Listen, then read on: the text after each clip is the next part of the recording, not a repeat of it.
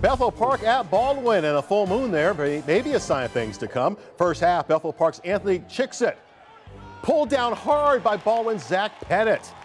Now Baldwin quarterback Mason Stahl with all kinds of time downfield. Nasir Penn wide open past the Bethel Park defense for an easy touchdown.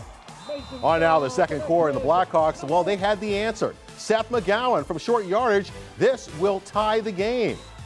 But back come the Highlanders of Baldwin, and they do it again through the air. Stahl out of the shotgun. And check out the grab by Jerry Kelly. Great grab right there for the first down, you bet. This game, though, would go to double overtime, and Baldwin wins 31-28 to clinch a playoff spot.